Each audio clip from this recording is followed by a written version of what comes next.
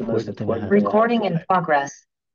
Um, Um, so the so other the other thing to know thing to about know this about this is that is I have that I have notes for notes for this, this, and and they were they sent weren't sent around. You can around. You have can. that link, and I'll remind you again about the link later. But if you want to write it down, this is the link. It's kind of long, so don't bother doing that. I'll tell you how you get the recording. I'll tell you how you can get the slides. And with all that preamble, let's start talking about artificial intelligence. So, the breakthrough here that's happened in the past couple of years is the result of the confluence of several different things. One, computers are getting more capable computationally, and this computational power that's at the max level to support this AI has to be centralized for now, but pretty soon it'll probably be able to be something that can be loaded into your own computer. That'll help with a lot of things related to privacy and all kinds of things like that. But for now, it depends on this centralized computational power. The internet is a big factor because you have to access that computational power. And the internet, of course, these days is pretty reliable, it's fast, it's pretty accessible from lots of places. Um, the other key thing that goes with the computational power is large databases, which you may have heard the term LLMs. And of course, we lawyers always think of that as the degree that you get for advanced legal study. But LLMs refer to large language models. We'll talk about that.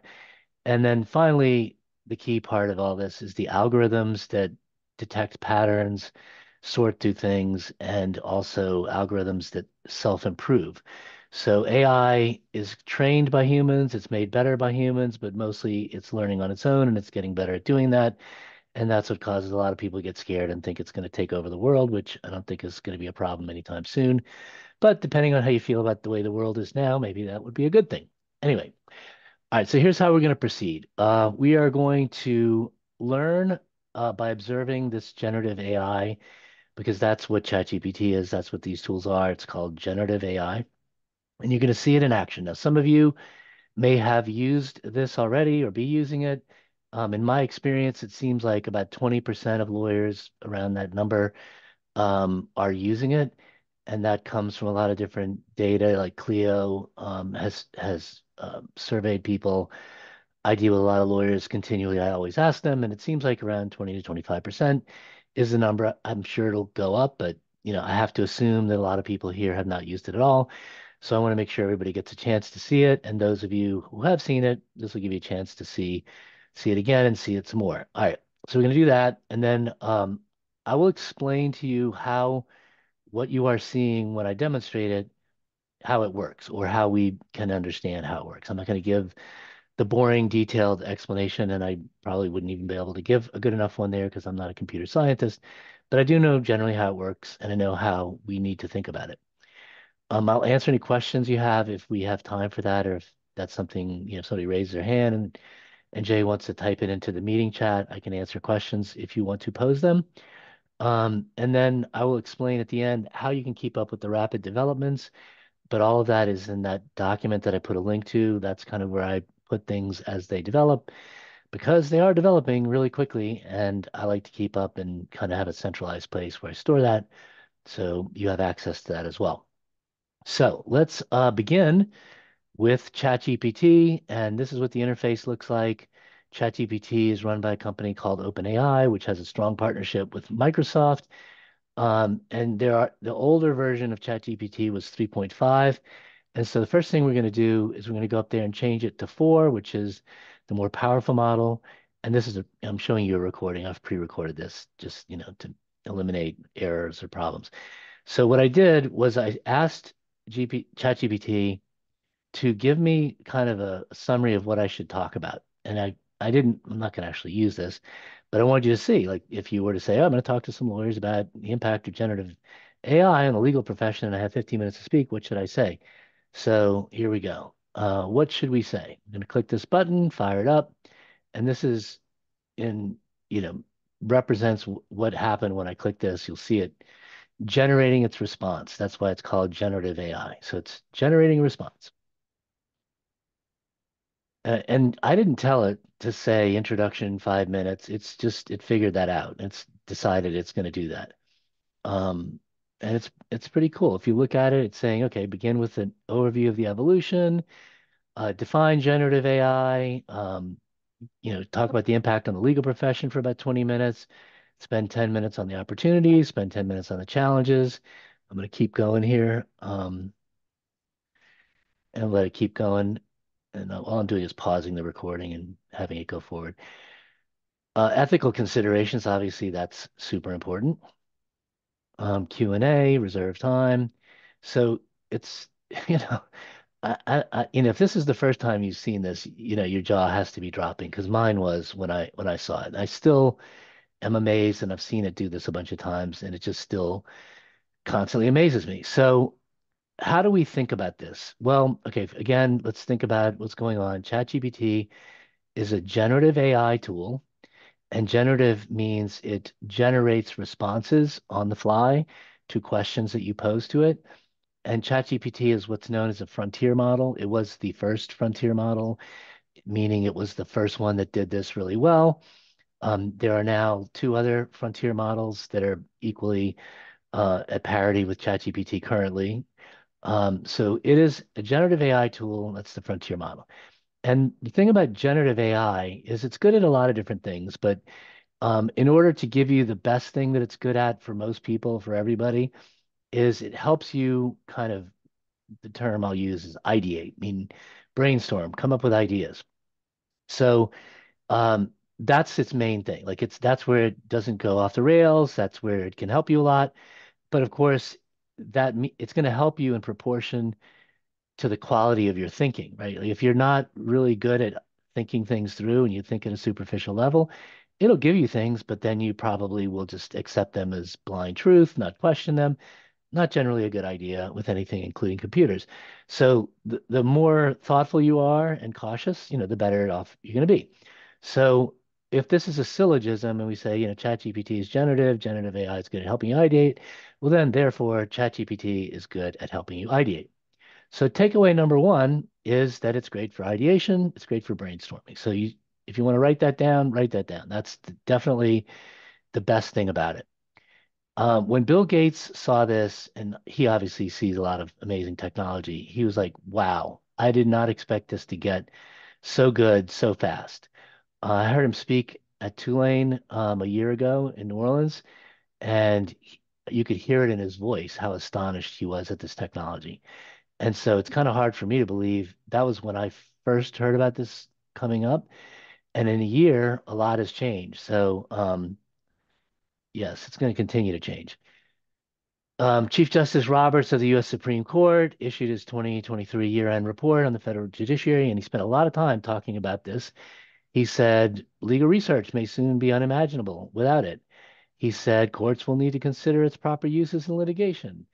He said he predicts that while humans will be around for a long time, he has equal confidence that things will be significantly affected by AI in the legal profession, including the judiciary. And then lastly, he said, of course, any use of AI requires caution and humility. And I think the reason he's using the word humility is because it is doing a lot of amazing things. And if we try to, slough it off and ignore it, that's probably not the best approach to take. And this is from somebody who is not tech savvy. Chief Justice Roberts says, I'm not really tech savvy, but he can appreciate what's going on. So one question we could start asking is, can ChatGPT think critically? Like it seems like what it's doing is sort of thinking. Is it thinking critically? Is that what's happening? Well, let's find out. So here's what we're going to do. We're going to go in and we're going to say, I'm going to pause this for just a second. So let's say I asked ChatGPT to kind of tell me a little bit about critical thinking. And this is part of the use of this technology is that they call this prompting. So when you first use it, you're going to tend to think, as I did, and as everybody seems to do, that it's kind of like using Google or some search engine. You put in some stuff, search, and you get an answer. And yeah, that's how you kick it off. But really, you're having a conversation. So it's taking what you say, it's kind of interpreting it. So you don't have to be perfect and you don't have to spell things perfectly.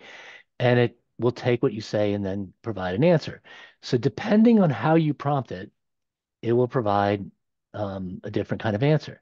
Now, if you prompt it exactly the same way continually, it's not going to provide exactly the same answer, even though you asked it exactly the same thing. That's because the way it generates its response is through kind of a predictive methodology. Like it doesn't come up with the perfect answer and spit it out. I mean, you can see it generating it. It's generating an answer. And what it's doing is understanding the general question, then predicting the next best word or series of words to use based on the words that already come before it. And it's got a probabilistic element to it so that it's not always picking the exact same next word. And that's how it sometimes goes off the rails, depending, and we'll talk about that in a second. But so here's the question we're going to put to it. Let's see what it says. So that's the question. Hit enter, see what happens.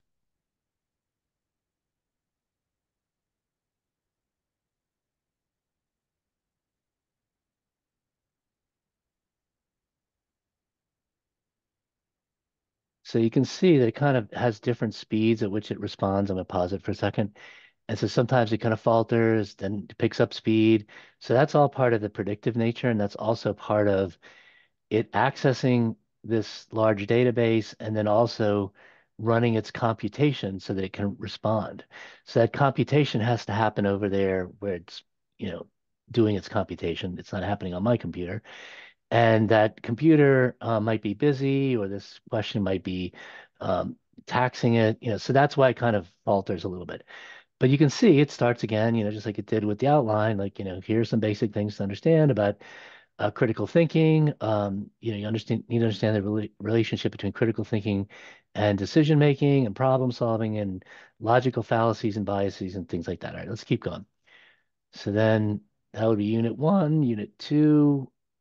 Now, again, I'm not, the reason I'm asking it this in this way is I just want to get a general overview and kind of seed it with the understanding that I'm looking at a broad picture of critical thinking before I drill into other questions, right? And that's kind of an approach you should take with prompting. It's like go wide, ask it a broad question, let it give you an answer, make sure it seems like it's on the right track.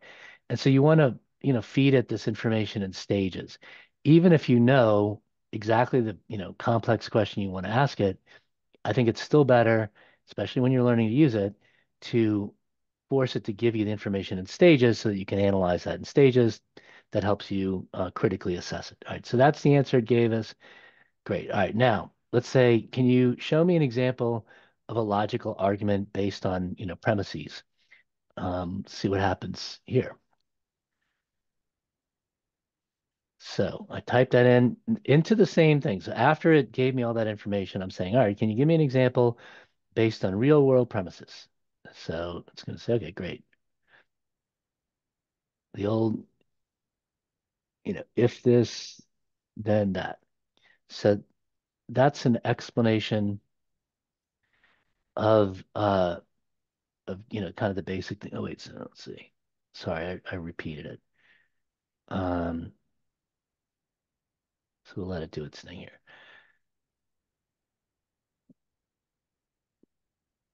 So it's saying in a real world example of this is like, okay, here are two statements. If a person is under the age of 18, that's the premise, then they're considered a minor. That's the conclusion. So then if John is under the age of 18, then John is considered a minor. And that is a conclusion that is must flow from those two. Like it's not probabilistic, it's definitive. So that's it answering that question. Okay, so we say, can you give me an example from the world of law? Let's see what happens here. So again, I just added this to the chat, like I'm continuing the chat. So it already knows everything I've already asked it, and now I'm going to add to what I've asked it. So presumably it's taking all of this into context. And here you get to see me typing. All right. In the world of law, modus ponens is often used to apply legal rules.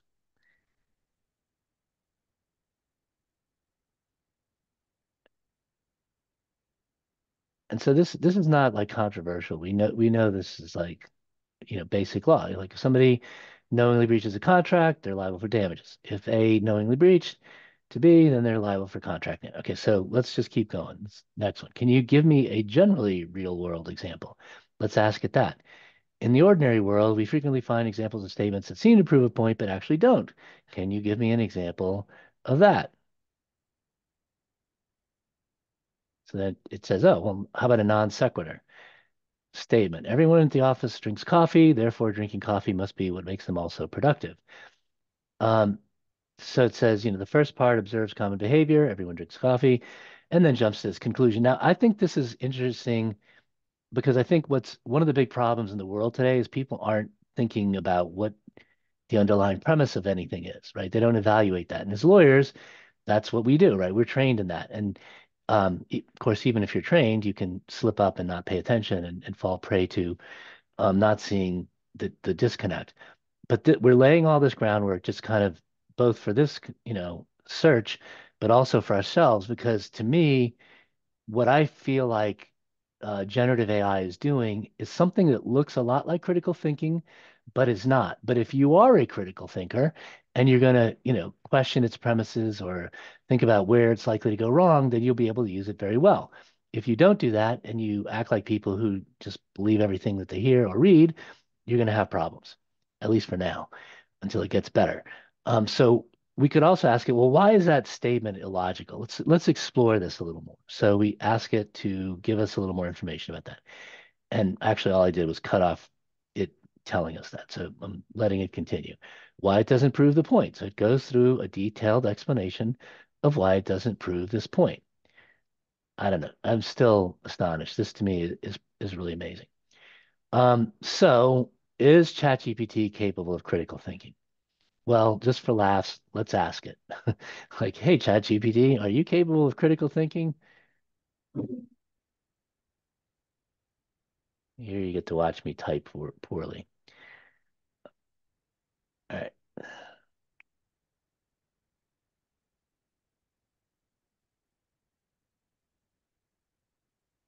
So a lot of times, especially now, and I've noticed the evolution of how it answers. And in the beginning, it was the Wild West. And then now, because they've got, OpenAI has gotten so much trouble, they usually have some kind of cautionary disclaimer at the beginning. But this one for sure, it's going to nail because they know, they need to address this. So there are some guardrails. The guardrails, are tricky to put in because it kind of has to do its own thing. But in this one, it got it right. It said, I don't possess consciousness or the ability to think critically in the human sense. My responses are generated based on patterns and information the data was trained on, following the instructions and guidelines provided. I can simulate aspects of critical thinking by applying logical rules, but these simulations based on algorithms and pre-existing data and not genuine understanding or conscious thought. All right, so takeaway number two, generative AI is not capable of critical thinking. Therefore, do not rely on ChatGPT or other similar models too much, right? You need to do the critical thinking, right?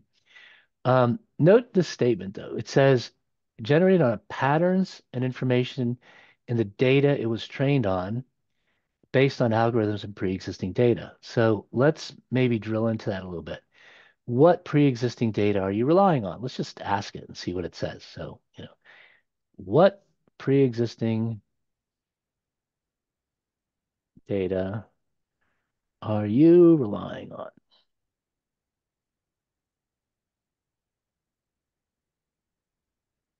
So just tells us books, articles, websites, other publicly available written materials, and key thing, up to my last training cutoff in April of 2023. So OpenAI's ChatGPT 4, um, actually, I'm gonna pause this for a second. ChatGPT 4, the cutoff is April of 2023. So that large language model and the training, it stopped at that point. So it doesn't have any data, books, articles, websites, anything in its main database after April of 2023. Now, the newer versions of these things can supplement that by then going to the web, but then, of course, you're going to run into potential trouble there because it's the more data you give it and the more that data is unvetted, it can run into problems. So that's why we need to use our critical thinking. So let's continue. It's okay. And I'm asking it, is this data what's referred to as large language models? And I wanted to see what it would say about this. So let's see. Yes. LLMs refers to the type of AI model that I'm a part of. Um, Trained on extensive data sets, um, large meaning lots of data, um, consists of even millions and billions of parameters. Now, these parameters are adjusted during the training process by human people. But as we go from GPT-1 to 2 to 3 to 4 and then soon 5, the need for the humans to train it is diminishing, and or the humans are training it on more particularized things. And again, this is where people start to be afraid, like, well, will this AI run off and do things on its own? And the answer is no, not unless somehow humans say yes. Well, let's just let the AI do stuff without us, monitoring it. Like, yeah, let's let it take over the nuclear launch thing, and it'll just launch nukes if it wants to. Like, not a good idea, right? So that's how we'd go off the rails. It's not from the AI taking over the world on its own, but by humans being careless. So we need to be careful. So takeaway number four, large language models or LLMs are, quote, the training data. The larger the data, the better the training, because it has access to more things from which to build its, quote, understanding of how things work or how to talk about them. And then this is also where, if you think about when it gives a bad answer, the first question to ask yourself is, well, would that be the kind of data that it would have a lot of, and that data would be fairly consistent so that it could, that it's going to produce a consistent response? Or is it a situation where the data we're asking it to interpret isn't large and it doesn't have access to a lot of people saying the same things so that it can go, okay, well, this tends to be the commonality? Because the thing that this technology does is it's going to provide an answer. You can't tell it like, well, if you're not sure, then don't tell us.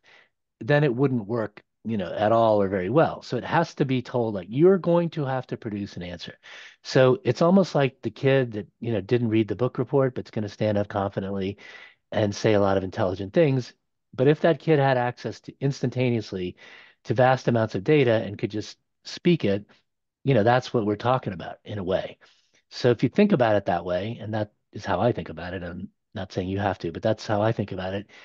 It gives me kind of a clear, simple way of saying, oh yeah, okay, well, if it made up a case because somebody asked it a question, well, how many cases does it have access to compared to all the other data it has? Because it's not going to, you got to keep it in a small circle of, look, let's just look over here at this case law and use just that data. Well, then it becomes more reliable, right? And that's what these more specialized things that are, built just for lawyers are going to do. But these are the key takeaways, right? Now, um, let's ask it like, data sources in your training.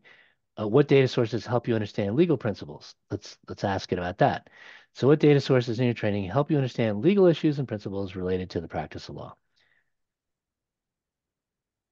Let her rip.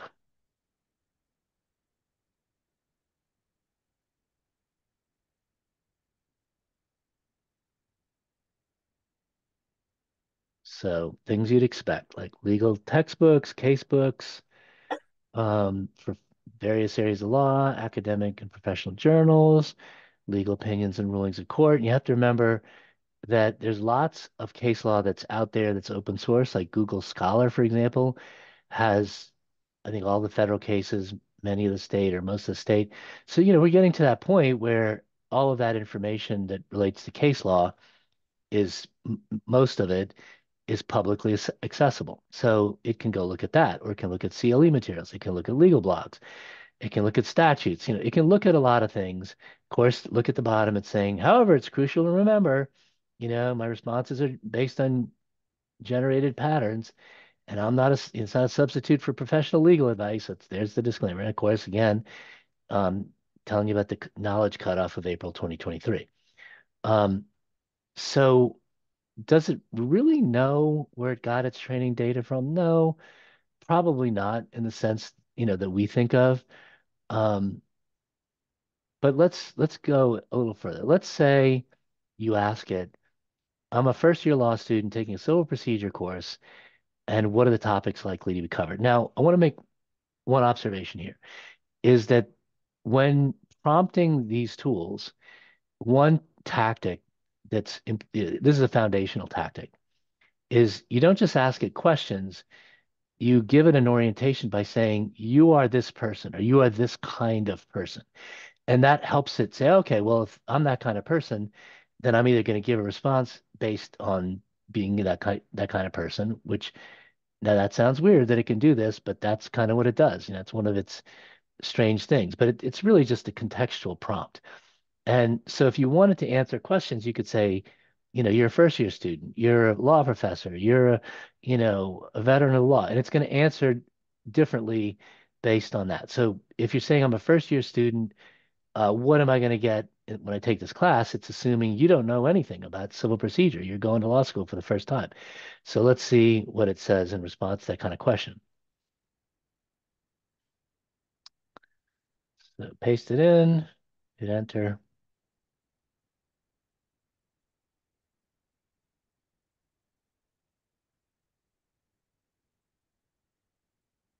I don't know. For me, this was a flashback. It's been a long time since I was in law school, but I do remember. Yep, we started with jurisdiction and venue, and we talked about pleadings and pretrial procedures. And we talked about discovery. Um, and I guess I sort of remember motion practice. Trial procedure. I think we touched on evidence. We didn't go deep into that. I think we talked about appeals in general. I don't remember we talked about post-trial motion. But yeah, we did. JNOV, things like that. And res judicata and collateral estoppel, I do remember that. And I do remember that I think this is true in most law schools, that we use the federal rules of civil procedure because those are going to apply everywhere. Um, and we didn't get into state procedure. That was a separate class. So yeah, okay, great. That's the overview. Now, let's say I ask it again, I'm going to continue in the same chat discussion. What are some important cases related to personal jurisdiction? Because I remember the biggie, which I think everybody remembers, Penoyer versus Neff. Let's see if we ask it that, is it going to spit out Penoyer versus Neff?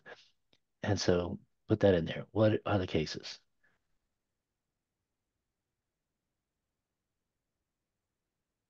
Yep, there you go. Penoyer versus Neff. And the old international shoe case. And I went to law school in 1982. So this next one, Worldwide Volkswagen, which came out in 1980, that was fresh off the printing press, so to speak. So that was the big one, back then.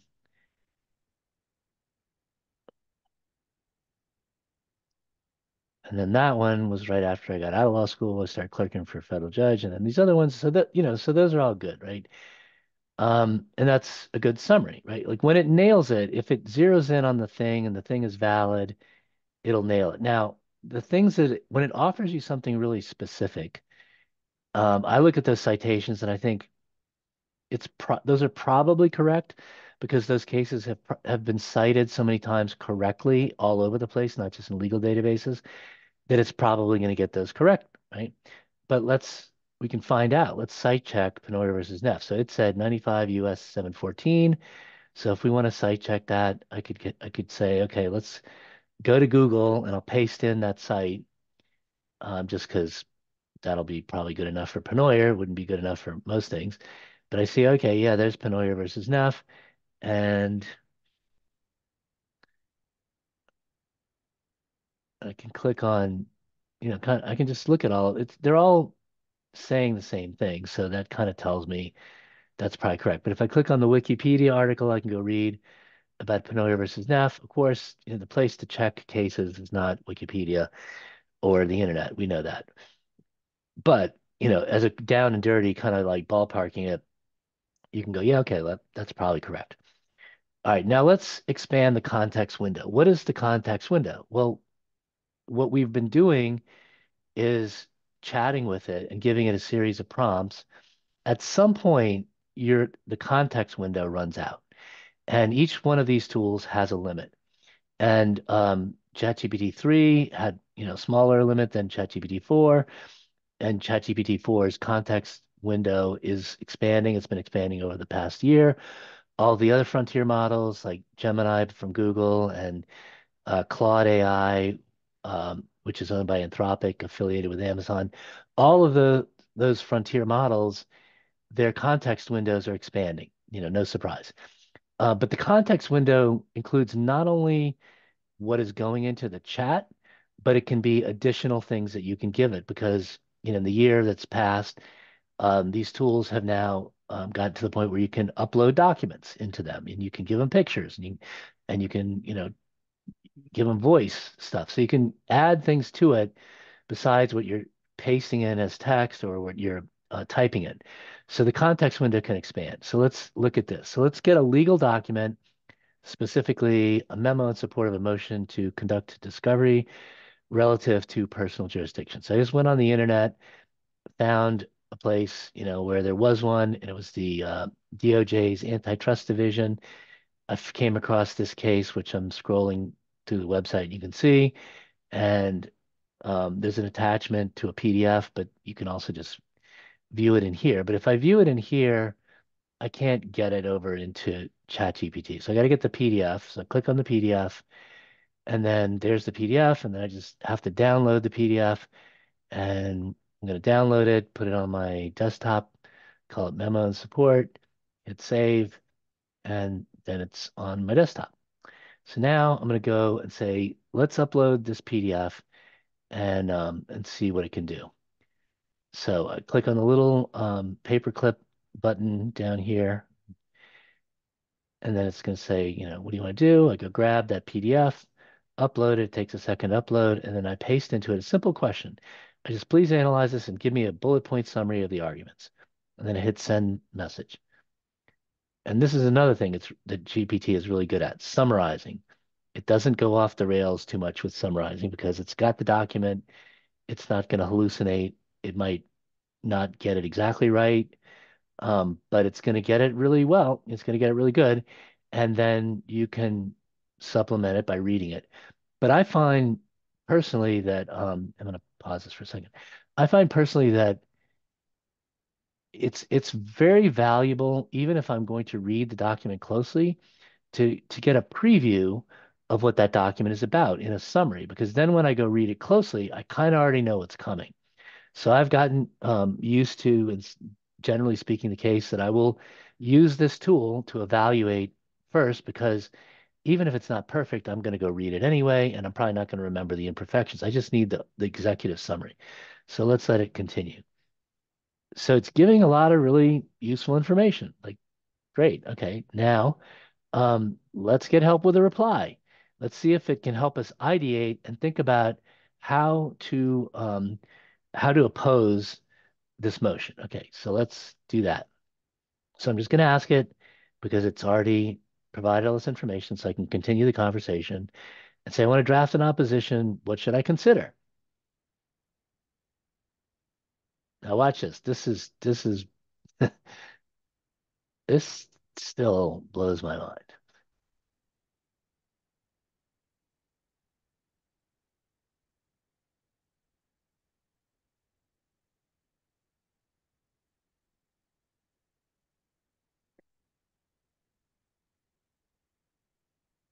So, you could make up a form or a checklist and say, here's what we need to think about when we look at memos and then refute them or whatever. This could be like a form, but if you think of this as like a dynamic form. It'll do it on the fly, specific to what you're asking it to evaluate.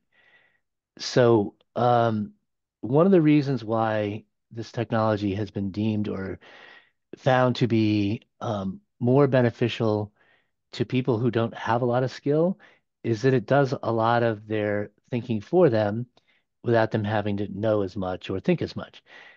Now, somebody who has knowledge, it's still helpful, but it's not as helpful because they kind of already know this stuff.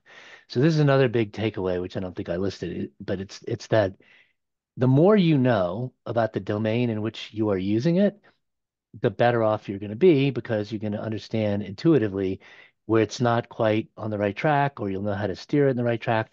But the less you know, the more vulnerable you are.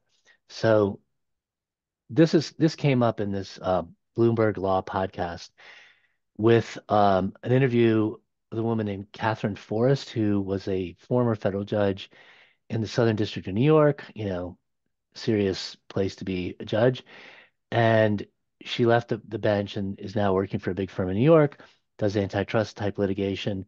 And this 15-minute podcast is worth listening to. And they began by the usual examination of, why are lawyers making mistakes with this, and talked about the cases we've heard about. And then they brought Catherine Forrest in and asked her, how does she think about this? And she's on the firm's technology committee. She's very serious minded and cautious. And obviously, she said, you have to be careful about using these tools like ChatGPT when that if there's public, personally identifiable information that could be compromised. Not likely to be, but could be. If it was, that'd be bad. So you don't want to feed it that. But she said that she was going to go give an argument in the Ninth Circuit, and she decided to have it evaluate the panel of judges that she was going to appear in front of. So once the panel had been determined, she said, okay, look, I want to know what kind of questions am I likely to get from these judges?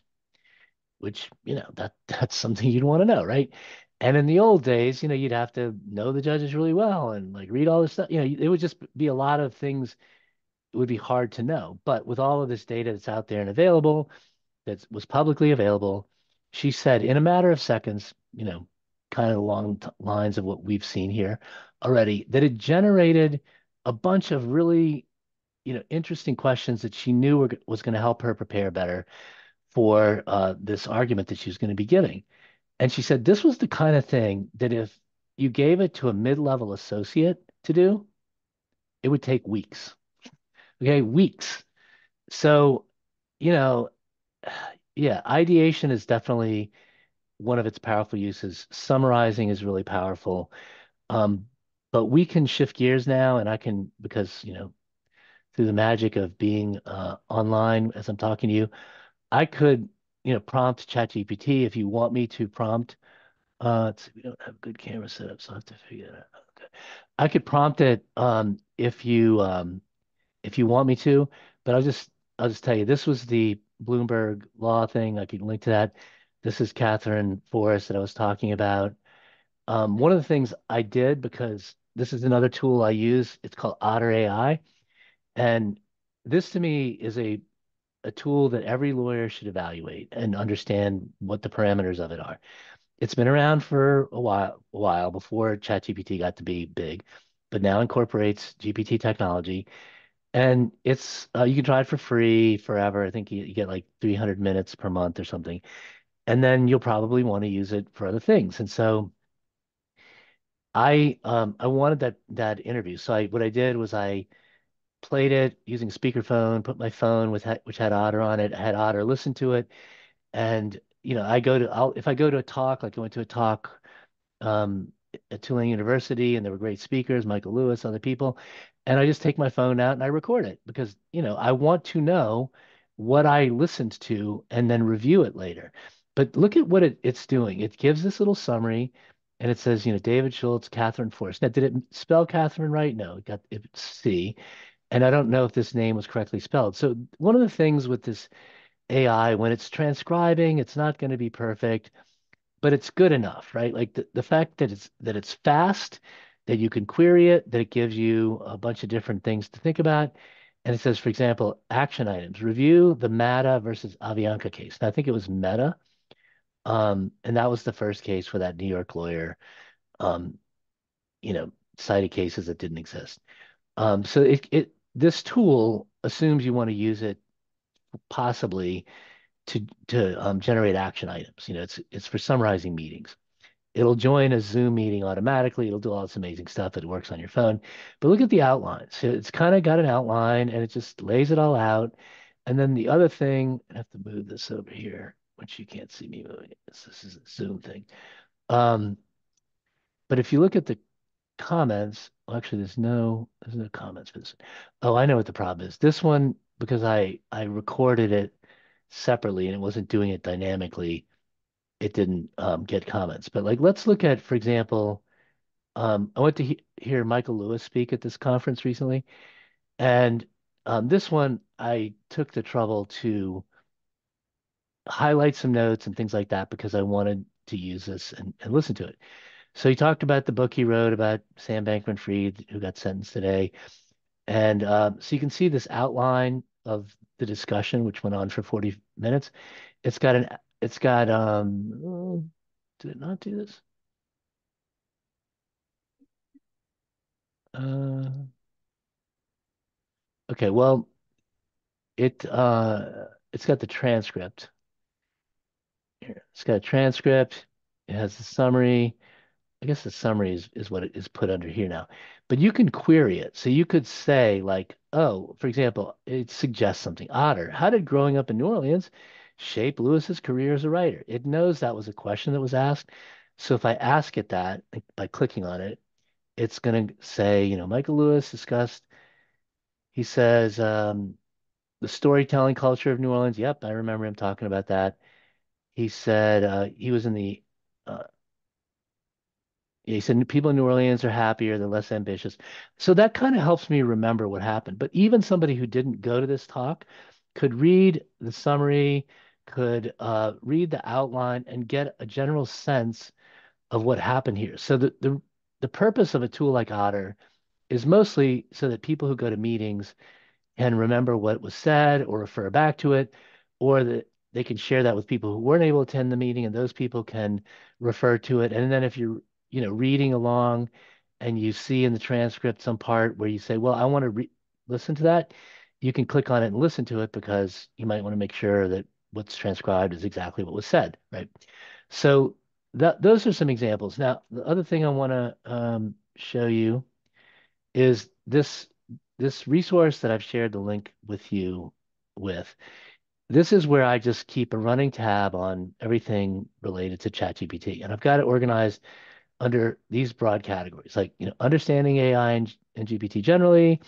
What do I use ChatGPT for? How do I prompt it effectively? Concerns about AI and GPT, and the concerns, the main topics are hallucinations and accuracies, data privacy, deep fakes, fraud, deception, controversial topics, military applications even. So something new comes up, I just drop it in here, and the tool I use, I can do this on my phone.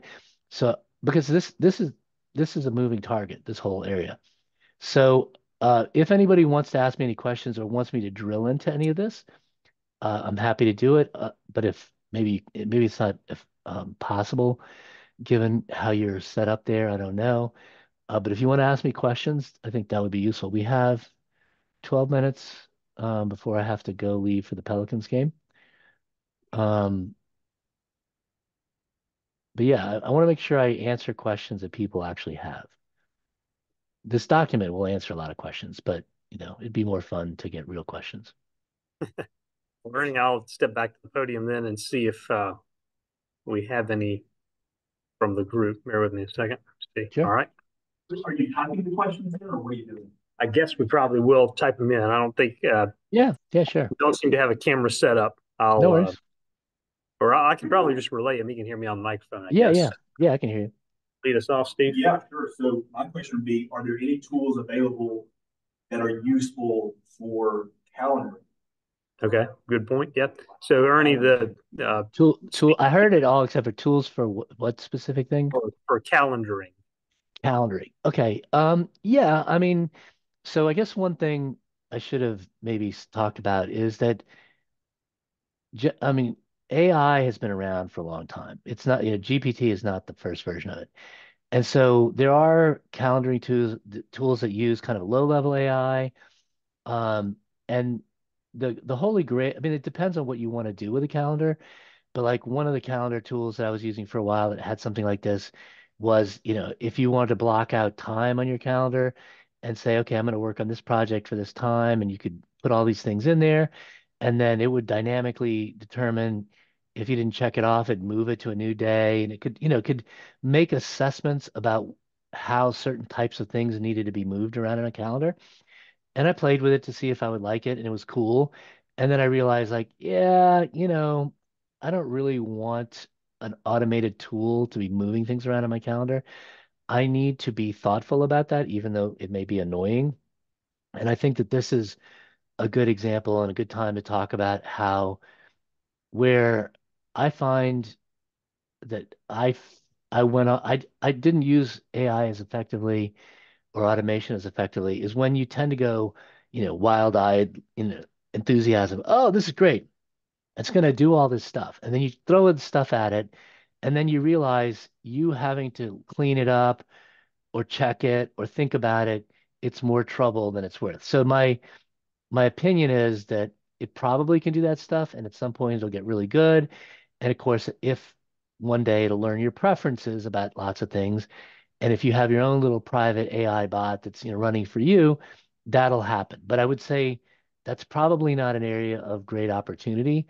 You're more likely to wind up unhappy or wasting time. But I could be wrong. I have a limited data set of knowledge, not a large data set. Fair enough. Yeah, Molly. What practice area is ChatGPT most appropriate for? Specifically, I mean, you can answer it however you want to, but transactional versus litigation. Yeah, that's a good question. So I don't know if you heard that, Ernie, but Molly was asking what practice area is ChatGPT most appropriate for, effective for, and in particular, transactional versus litigation, something like that.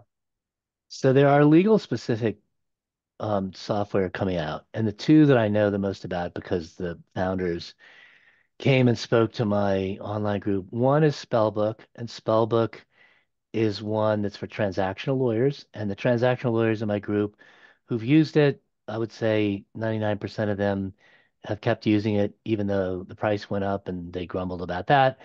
But but it basically takes documents and does sort of that analysis of the document, suggests improvements, suggests boilerplate language.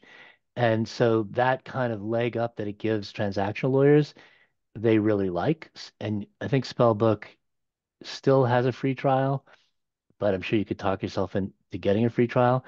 And so if you're a transaction lawyer, I would definitely go check out Spellbook. Make an appointment, get a demo, ask them all the questions, see if you can get a free trial and wrap your head around it with you using it in your practice with, things you're doing. So that's the one for transactional lawyers. Now, ClearBrief, this one let's see, oh man, yeah, so I have a video it disappeared of the presentation that the founder did. But the basic message here is a similar thing, except it also looks at case law, obviously, and it will do evaluations of briefs. It will do evaluations of the supplemental materials that go with briefs. And I I haven't used it because I don't practice law and I don't have a reason to use it. It's similarly priced, and the woman who created it, Jackie Schaefer, is amazing. She worked in a big firm, then she was in-house counsel. She's not a techie per se, but she had this vision before the whole ChatGPT thing blew up. So it's very well developed. I would definitely, if you're a litigator, I would definitely go check out ClearBrief. Now I know that Westlaw and Lexis are starting to try to do this too. My sense of this is that while those companies want to get in the game and they're going to get in the game, they're big players. I think the advantage that ClearBrief has is still significant now, and also where Westlaw is coming from it is as research, and so they kind of have to think in a different way. ClearBrief has nailed it. They stuck the landing, if you will. Just go use ClearBrief, and they definitely have a free trial, so I would check that out. And yeah, this. If you look at this outline, you'll see it, and by the time you look at it, I'll go figure out why the Loom video that I had for this disappeared. But yeah, those are the We've got two. you on a too small a screen, unfortunately. So can you talk a little bit just briefly about what sort of things ClearBrief does? So it allows you to import relevant documents. It'll do a quick search of facts and let you, select text and interrogatory and say, find similar language. It makes it easier to copy and paste things. It'll maintain consistent wording for objections and other legal language. It'll support collaboration by allowing, sharing of greatest hits folder within a firm or outside counsel. You can ask it questions, and both of these tools, I should have mentioned this, they operate within Microsoft Word. So that's what most lawyers use. Although I know there's some people like living with the Japanese, prisoners from World War II who refuse to give up, Word Perfect. But there's another reason to leave Word Perfect.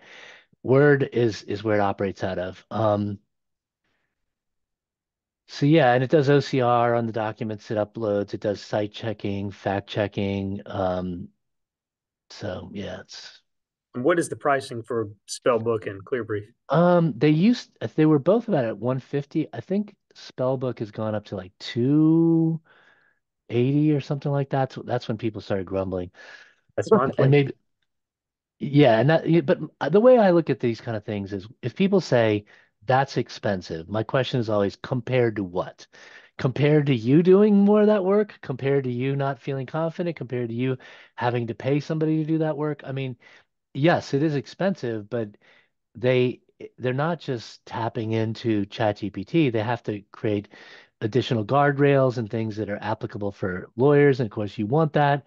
So they're not just charging a premium because they want to. I mean, I'm sure they're charging as much as they can, but none of the lawyers who've used it that I've been working with, even though they grumble at first, I think one person stopped using it just because they said, well, I was using it, but I didn't really need to use it that much.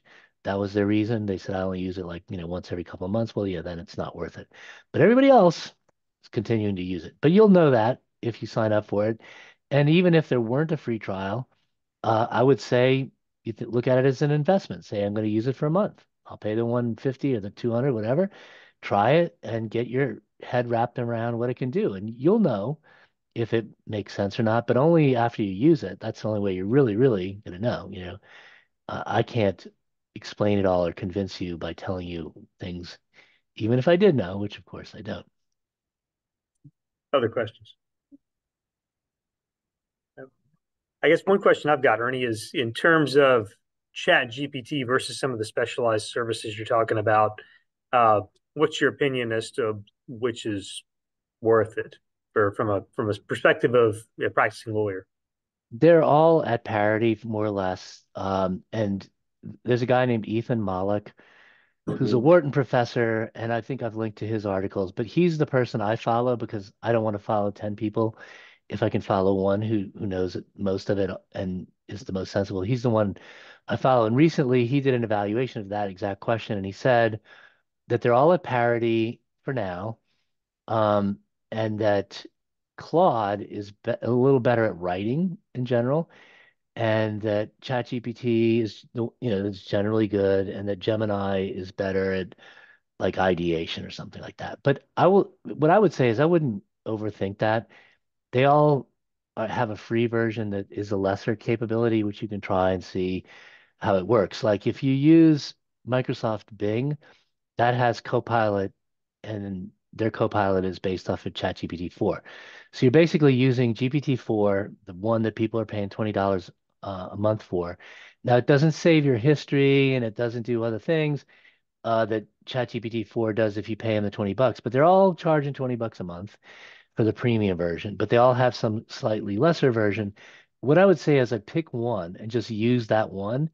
And then after you get good at using that one, or and you want to try something else, maybe try another one just so you can kind of see like, well, how does that compare? Because I've found that I use Claude and GPT-4. Those are the two I use. Gemini's newer, so I just haven't bothered to go mess with it. But I found that Claude sometimes would answer questions better. And Claude was the first one to let you upload documents, so I guess I used to use it for that. But if you compare them, you'll find that 90% of the time they're the same or roughly the same. Every once in a while, one does a better job. So it's nice to have the option. But I would definitely pay the $20 for one of them and use the hell out of it. Um, Ethan Malik said that until you've used it for 10 hours, you're not really going to understand it. And I think that's true. These don't come with an instruction manual. There's no way you can be taught how to use it by somebody else because, for one thing, it's evolving so quickly. So by the time they teach you, it's not exactly going to be, you're not going to think about it the same way. But I think the sooner you use it, the better. Because here's my metaphor for this. If one day these things are like riding a 100-foot wave, which is amazing and awesome, You don't want to learn to surf on a 100-foot wave. You want to learn to surf on a 3-foot wave. And then, keep getting better as the waves get larger, and then you're going to be like king of the hill. So the sooner you start using it, just to wrap your head around what it can do, and use it for everything that isn't threatening. Don't, use it for anything that doesn't require you to have to think about how public or private data works, like Catherine Forrest did. She's like, oh yeah, this is fine. I can ask it, what questions will the panel give me? She did that, good to go, right? So use it for as many things as you can, and you'll know what those things are and get started as soon as possible. I'm shouting this from the hilltops. All right. Well, we know you got a hard stop, and we really appreciate the time, Ernie. You all can join me in thanking Ernie for his time. Absolutely. Happy to do it. Thanks so much for having me. All right, absolutely. And go visit Ernie the attorney on Google. And Yep.